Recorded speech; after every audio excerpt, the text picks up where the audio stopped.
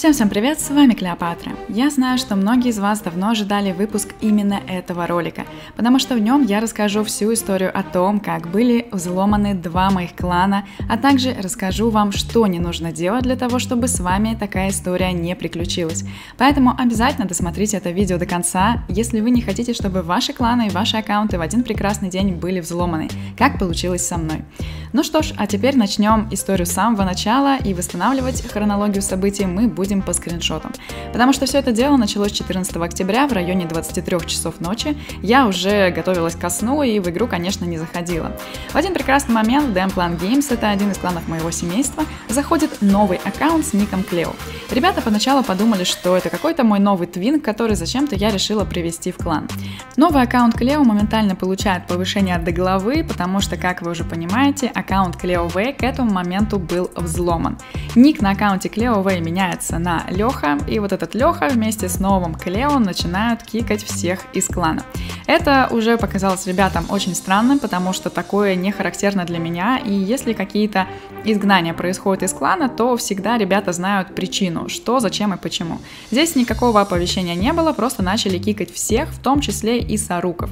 Поэтому ребята начали бомбардировать меня ВКонтакте сообщениями, что случилось, что происходит, потому что кикнули абсолютно весь клан.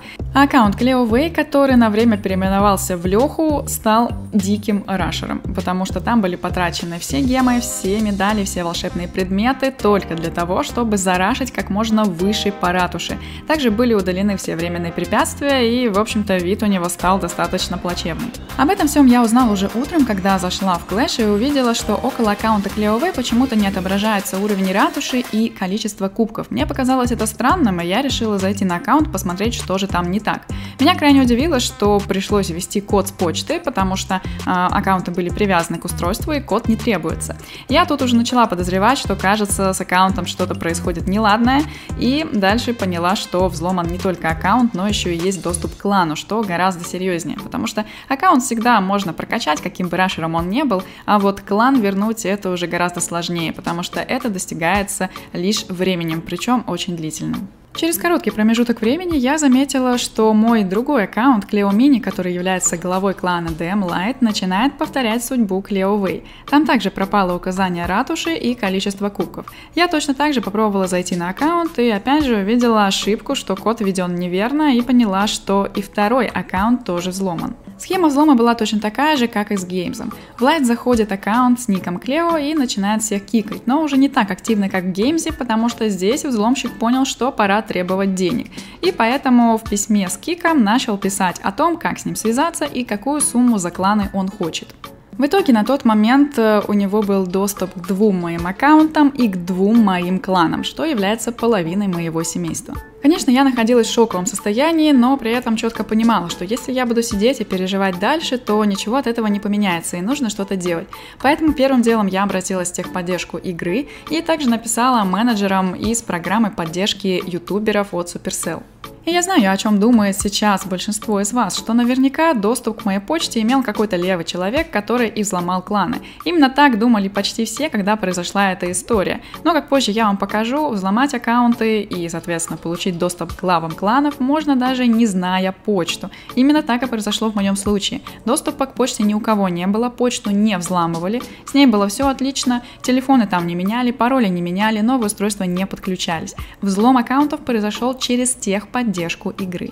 Разбираясь во всей этой ситуации и попутно разговаривая с операторами в техподдержке, с которыми, кстати, меня, как и вас, соединили не сразу. Да, я знаю, что вы пишете в комментариях, что постоянно разговариваю с ботом, не могу достучаться до оператора. Я тоже через все это прошла, но в конце концов меня соединили с оператором, и мне сказали, что ваши аккаунты Клео и Клео восстановлены, и можно, казалось бы, радоваться, хэппи-энд, но не тут-то было.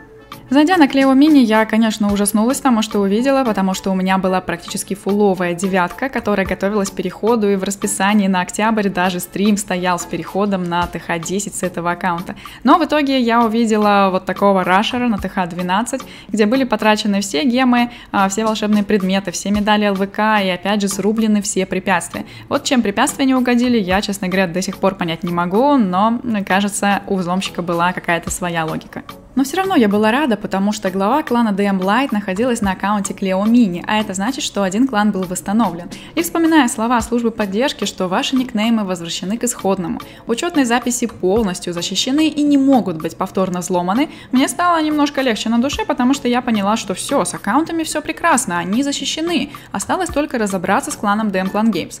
Но опять же не тут-то было, и буквально через несколько минут, как мне восстановили аккаунт Клео Мини, я на него зашла, сидя на этом аккаунте, я увидела вот такую интересную табличку. И, честно говоря, немножечко прифигела. А как так?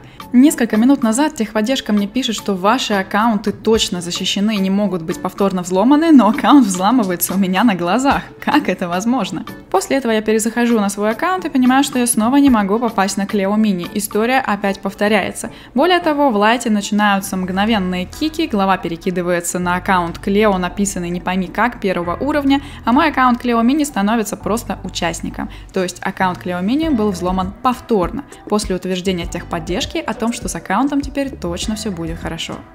Ситуация накаляется с каждой минутой. А теперь представьте, что чувствовала я, когда все это происходило с моими аккаунтами на моих глазах. Я думаю, что нам нужна небольшая разрядка. Поэтому если ты, именно ты, прямо сейчас ищешь себе активный клан с общительным коллективом, то обязательно загляни в клан 10 уровня Луса Алуса. Вход открыт начиная от 10 ратуши и 15 лет. У клана есть своя группа в Вайбере, где можно початиться с ребятами. Основной упор делается на ЛВК, но и про клановые войны тоже не забывают. У ребят отличный ход войн и очень мало поражений. Для помощи с донатом войск и осадных машин всегда есть несколько топов. Но тег клана, как всегда, находится в описании к этому ролику. Если у тебя нет своего постоянного клана, то обязательно заглядывай в Луса Алуса. Ну что, немного разрядились, а теперь ответы на вопросы, которые, безусловно, вас интересуют. Причем даже не из моих уст, а из-под клавиатуры взломщика, потому что в лайте он оказался очень даже разговорчивым.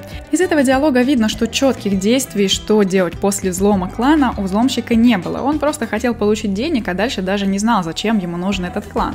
Однако в этой беседе уже понятно, что речь идет не только о моих кланах, но и о каких-то других, и предлагается взломать еще другие кланы. Естественно, я не являюсь главой этих кланов, и я там уже не буду никак фигурировать. Однако мои кланы были выбраны, скорее всего, по той простой причине, что я ютубер, и эта ситуация будет публичная, а значит, к ней будет привлечено много внимания, и в том числе много внимания будет привлечено к самому взломщику. Также на этом скрине интересен последний комментарий, то что Клео В и Клео Мини забанены, вернули ники, но я их резнул раньше нее. Этот комментарий объясняет то, что аккаунт Клео Мини был взломан у меня на глазах. То есть техподдержка восстановила аккаунт, но при этом восстановила так, что доступ к аккаунту оставался у взломщика, и по факту аккаунт был повторно взломан. А если вы спрашиваете, зачем взломщик создает столько аккаунтов с никами Клео, то вот ответ как раз на экране от него самого. В случае, если забанят один аккаунт, можно будет юзать второй. Я снова пишу в техподдержку, пытаюсь узнать, как мне вернуть доступ к аккаунтам, как мне их восстановить, и только спустя несколько дней, к 17 октября, аккаунты восстанавливаются, и я получаю доступ к Клео Мини и Клео Вэй. При всем этом несколько дней мои сокланы из двух кланов, DM Clan Games и DM Lite, находятся просто в подвешенном состоянии, потому что они не знают, что им делать, куда им идти, что вообще происходит и что будет с кланами, вернут ли эти кланы вообще. Мне пришлось вместе с соруками экстренно как-то размещать ребят в дополнительных кланах для того, чтобы они просто не оказались на улице. Но а мой аккаунт Клео Мини выглядел вот таким образом. Обратите внимание на время буста 12 дней 21 час, то есть просуммировалось время буста с 9 до 12 ТХ, потому что вы знаете, когда переходишь на новую ратушу, то дают несколько дней буста. И вот как раз переход с 9 на 10 дает плюс 4-5 дней, с 10 на 11, с 11 на 12, что в сумме получилось около 13 дней. То есть взломщик рашнул аккаунт прям вот сразу до 12 ратуши, просто попутно выставляя нужный деп для того, чтобы перейти на новый ТХ. Абсолютно все ресурсы потрачены, все медали, все волшебные предметы, гемы и срублены все временные препятствия. Но что самое страшное, о чем я до сих пор еще пока вам не говорила, это кланы. Посмотрите внимательно на два нижних клана. Кланы отображаются именно так в тот момент, когда в клане нет ни одного участника, когда из клана полностью вышли. И это было самым страшным — видеть клан, где 0 участников, потому что если из клана полностью вышли, то главу клана невозможно никому передать, потому что главы просто нет. В такие кланы нельзя зайти и ничего нельзя сделать с этими кланами. На Клео была абсолютно такая же картина, то есть тоже аккаунт очень сильно зарашен и прокачан сразу на несколько ратуш вверх, но здесь немного меньше зарашено, чем на предыдущем аккаунте, потому что здесь, похоже, просто не хватило гемов, чтобы зарашить настолько круто, как это было на Клео Мини. Но, тем не менее, список все равно здесь довольно длинный, того, что нужно прокачивать, и восстановление аккаунта будет происходить, конечно, не за 2 дня и даже, я думаю, не за месяц. Но, опять же, это все тоже мелочи по сравнению с тем, что мы увидели именно в кланах.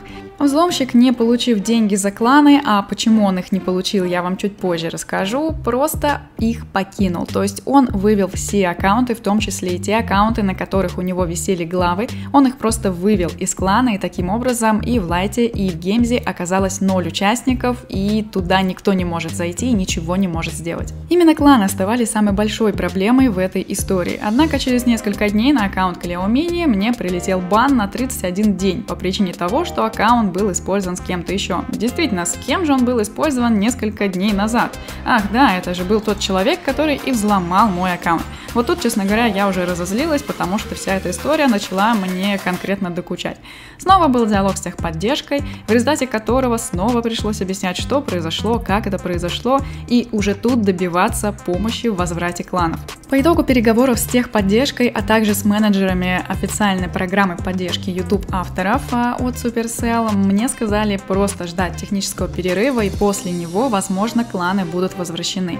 Технический перерыв ближайший был 28 октября, то есть спустя 2 недели после взлома кланов, и все эти 2 недели и я, и Саруки, и ребята из кланов были просто как на иголках, потому что мы не знали, что будет с кланами. Получится ли у нас их вернуть, или нам придется создавать новые кланы и тратить еще 2, 3, 4 года для того, чтобы их вернуть в тот вид, который у нас был. И вы не представляете, с каким замиранием сердца я заходила в тот момент на аккаунты, и как я радовалась, когда я увидела, что около моей крепости клана написано DM Lite, что клан восстановлен, что в клане я одна и у меня есть глава.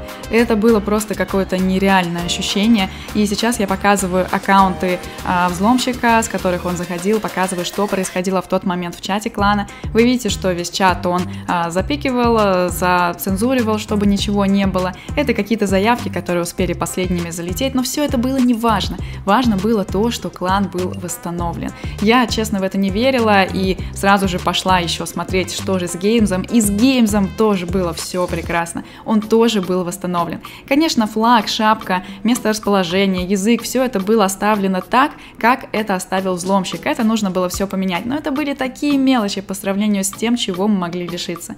Кланы были восстановлены. Кланы были у меня, и доступ к ним был тоже только у меня. И, наконец, давайте обсудим 2 вопроса, которые, я уверена, вас до сих пор интересуют. Во-первых, почему я не стала платить деньги за клан? Все очень просто. Если человек вас чем-то шантажирует, то вероятность того, что он перестанет это делать после того, как получит оплату, крайне низкая. Потому что шантажисты сами по себе уже довольно гнусные люди. И если шантажист получает деньги, он понимает, что он может получить еще больше денег и продолжает вас доить.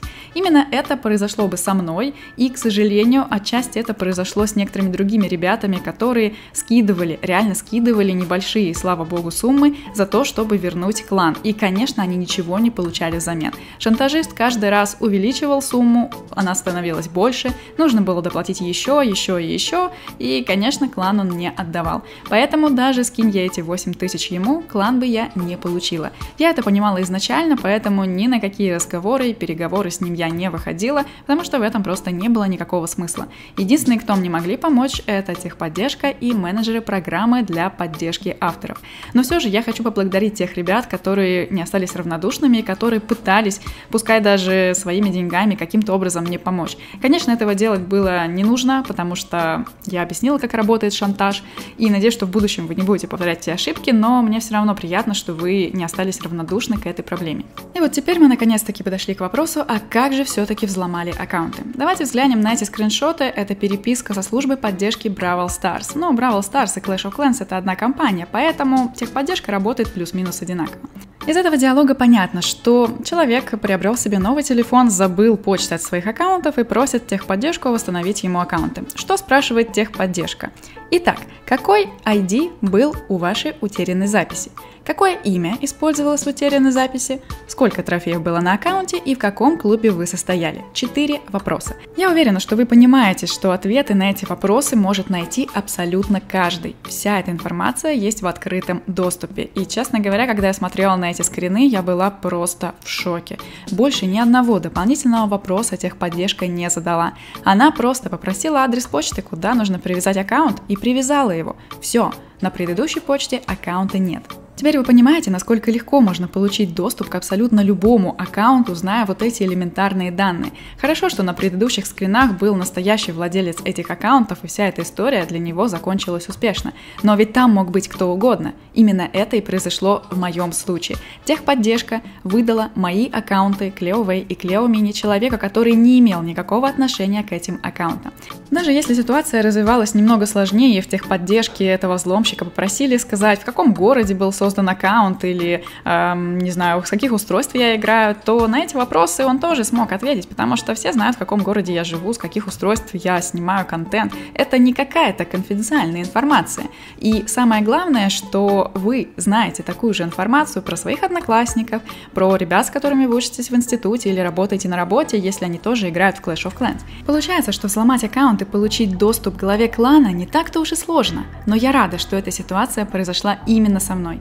Потому что я уже подняла вопрос об изменении механизма работы техподдержки игры, и уже сейчас идет рассмотрение идей и их разработка.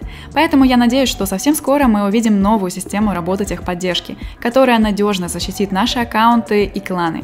Ну а вам я желаю, чтобы такое никогда не происходило ни с вашими аккаунтами, ни с вашими кланами, и чтобы все эти проблемы и передряги обходили вас стороной, и чтобы вы только получали кайф от игры. Отдельно хочу поблагодарить тех людей, которые меня поддерживали в этот период и помогли восстановить кланы и аккаунты, а также спонсоров канала: Александр Легендарный, DM Лакомка, DM Варгу Супер и Айк за помощь и поддержку в развитии канала Клеопатра. А если ты хочешь получить множество классных бонусов, то нажимай на кнопку «Спонсировать» на моем канале и выбирай нужный тебе уровень. Уникальные эмодзи и значки будут выделять тебя в комментариях, общий чат спонсоров, где можно пообщаться со мной, доступ к эксклюзивному контенту, который не публикуется на канале, след в истории моего канала и уникальные разговорные видео со мной. Все это можно получить, оформив спонсорскую подписку на мой канал. Я буду рада видеть тебя в элитном зеленом отряде Клеопатры. А клэшерами дня сегодня становятся авторы этих комментариев. Если хочешь так же, то прямо сейчас оставляй прикольный или интересный комментарий к этому ролику. Не забудь подписаться на канал, поставить лайк и прожать колокольчик, чтобы не пропустить следующие выпуски. Но я желаю тебе удачи и пока-пока.